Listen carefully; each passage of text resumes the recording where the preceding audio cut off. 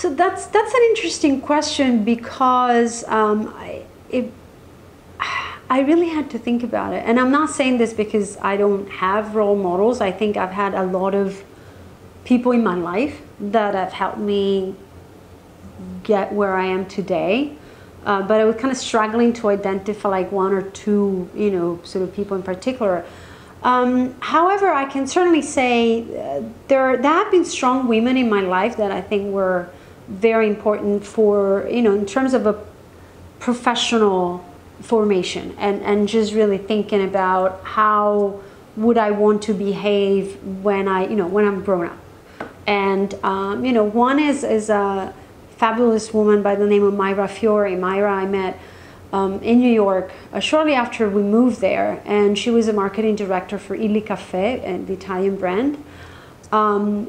Brilliant marketing mind, art lover, and obviously Illy is just so involved with contemporary art. So we really hit it off.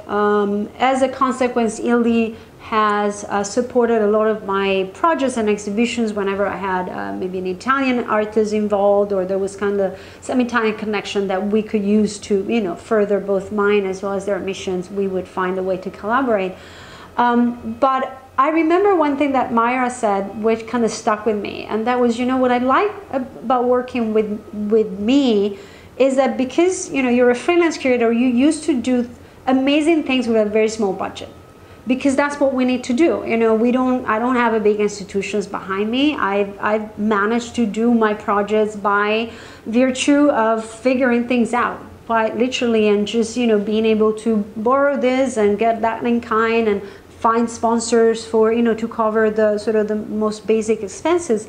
And so she found that you know, that initiative and that way of resolving problems was something that she really enjoyed, you know, working. And that was interesting, because something that I didn't necessarily think about that much, but when she mentioned it, I was like, you know, she's right. It's like you know, what I learned by doing, because I really never went to curatorial school. I don't have a master from Bard College or the Whitney program. My study was you know, pure history, art history. So the curatorial part of my being was really came out of just learning how to do it by doing it. Talking to colleagues, reading books, of course, but just realizing I wanted to work with artists, and curating seemed to be a good thing. Another woman who, from a business perspective, has been an incredible mentor is Barbara Coase-Paley. Barbara founded a company in New York called Art Assets. I think it's now more than 25 years, so they're probably closer to 30 years. And I actually got to know the company because of a curator I met in New York shortly. I was working with them, and she needed some help, and I had just moved to New York, and she said, look, if you want some, you know, gigs here and now and there, I really like what you're doing, maybe we should talk and do something together. And so we did, and then eventually she left, and I kind of took her place. But essentially what Art Assets does, they work with real estate developers, and so what we did together was to create art programs for these developers, whether we're talking about, for example, large lobbies or corporate offices in Midtown, for which we had to find art, maybe on a rotational basis, so it was more on the curating side, or thinking about commissioning artwork that will be then purchased by the client and be there on a permanent basis.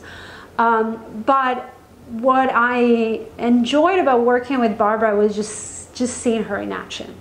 You know, her networking abilities are astounding to this day. Her ability to turn things around. I mean, I remember walking to a meeting with a very unhappy client one day and thinking we're just going to lose the account because they weren't happy with the last artist. They had some problem with what we had proposed.